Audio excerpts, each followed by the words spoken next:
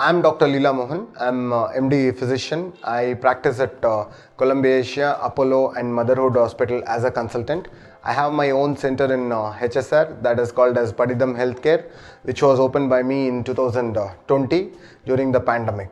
When patient sugar levels are not under control, if the sugar levels are going beyond around 300 to 400, whereas the fasting blood sugars, it should be always around less than 110, and then postprandial it should be around 140 to 160, we'll consider it as normal. When the sugar levels go beyond around 300 to 400 and depend upon the physician and depend upon the doctor treating the patient, we can definitely start the insulin.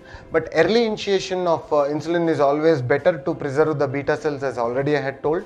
And then definitely the side effects of the insulin, usually there are not many side effects of the insulin. There are always good effects of the insulin where your sugar levels are under control. And the main side effect of the insulin is weight gain, that which will be very minimal. It is not so much as the extraordinary weight gain you will put on weight than the oral medications. Definitely lifestyle modifications also will help in controlling the sugar levels along with the insulin.